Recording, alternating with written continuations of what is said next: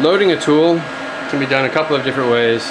The way that I've always had best luck with it is to load in one of the locations that is on either side of the main spindle. So I'm going to go ahead and load in the Heimer. Actually, it should be tool 14.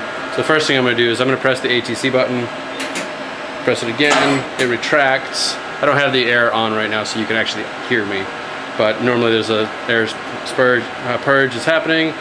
I'll rotate it again. Now I could actually load it right now, right? I've never been comfortable with that, so I press it again one more time and it comes back down. So what I do, so you've got your tab in the front.